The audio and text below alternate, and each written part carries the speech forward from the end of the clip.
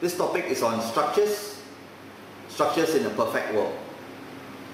Now, the outline of the topic, structures that are around us, the function of structures, type of structure that we have, the classification of structures, and reinforcement.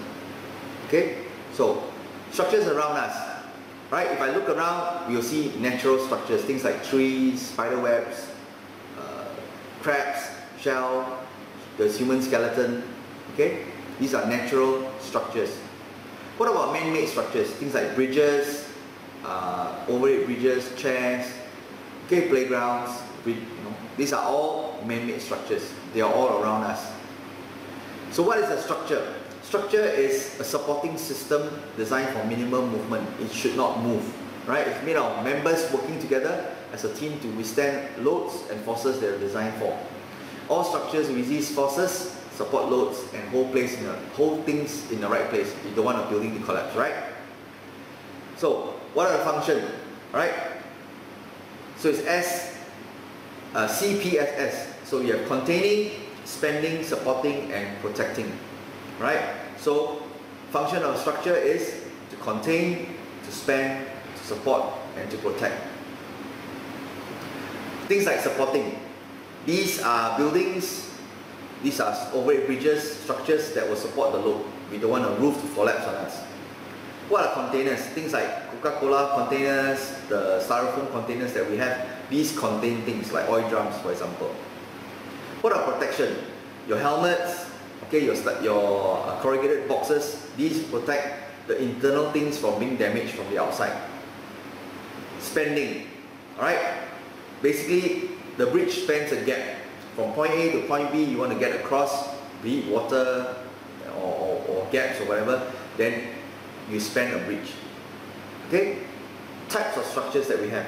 Alright, we have frame structures. These are a few pieces of materials joined together in order to use to do other things. Okay? Shell structures. Okay, so these are your frame structures. They are joined together to provide strength. Okay, what are shell structures? Shell structures are something that has an outer shell, okay, a skin that will then join together using one piece to protect things. For example, you have a chair, your tissue box, the Sydney Opera House is a shell, right? There's a skin that will give it its structure, the strength and the rigidity. So the whole load is spread across the whole body of the shell, alright, instead of just a few pieces of members. Reinforcement for frameworks.